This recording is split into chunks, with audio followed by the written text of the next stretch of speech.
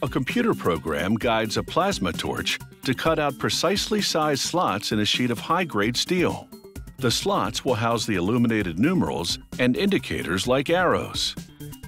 A worker then feeds narrower strips of steel to a press that bends back the edges to create tabs.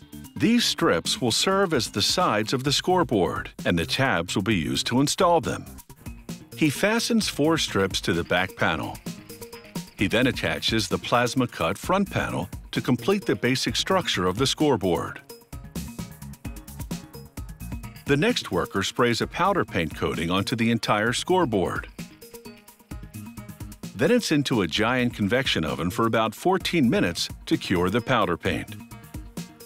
The result is a tough powder paint skin that will make it possible for the scoreboard metal to weather the elements. They're now ready for working parts like LED light-studded digit boards, a data transmitter, and receiver. He connects the receiver to the power source and installs it inside the cabinet. There are several light-studded digit plates on a scoreboard. Each can flash any number. He wires them in a loop, interconnecting them in what's known as a daisy chain configuration. He also plugs in a ribbon-style cable to link the digits to the scoreboard's processing module. He inserts the digits in the slots on the front and shields them with a sheet of transparent polycarbonate. He confirms that the wiring is good and that all the numbers light up. He connects the wireless computer processing module to the numbers and also wires it to a power source.